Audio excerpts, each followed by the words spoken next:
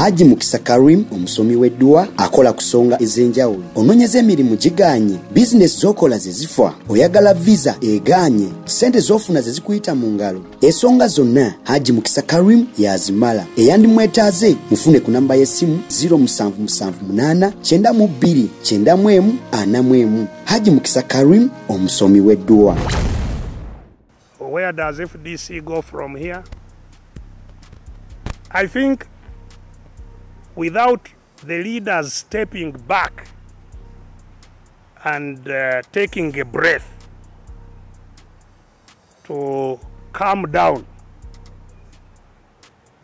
the crisis will definitely escalate, and I can't predict where the party will end, but quite likely where others have ended.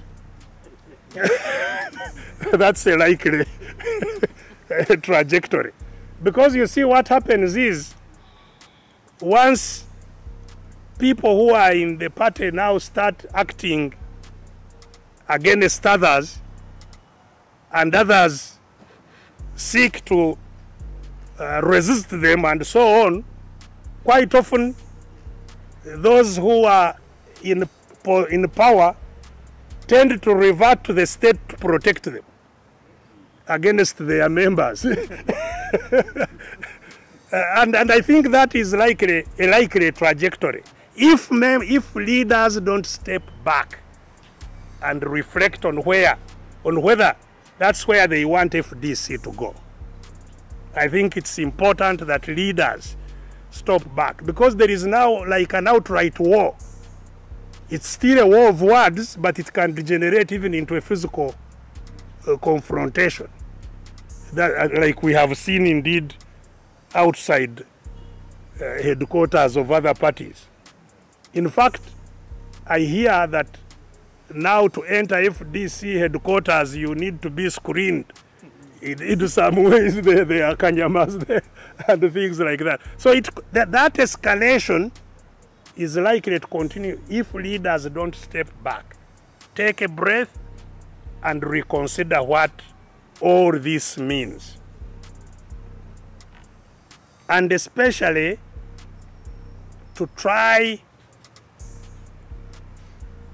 and resolve the contradictions which are there, which are real. But more especially, since this is also, and this is why this is very dangerous, because it is happening in an election year, internal election year. So, even before the election starts, you are at war.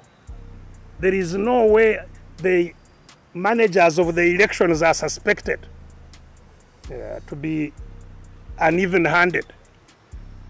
And that spells a disaster. So I think it is important that all this grandstanding, elections must continue, whatever should be avoided. I think time should be created by the party leaders to resolve these contradictions, to have a credible process, a process in which all members are confident. These other issues can even play themselves out in the elections, and maybe there will be no way of stopping that. But that's sometimes what elections resolve. They resolve contradictions, provided the outcome will be respected by all. Because if they are not, then you are heading for a rupture. That is the unfortunate trajectory you may end up with. So I hope that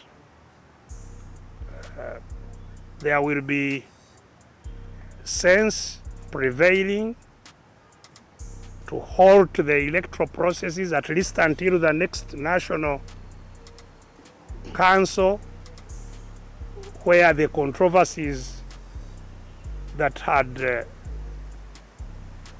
been discussed by them and they appointed a committee can then engage with that and engage with the other issues that are causing controversies and hopefully get a solution out of it.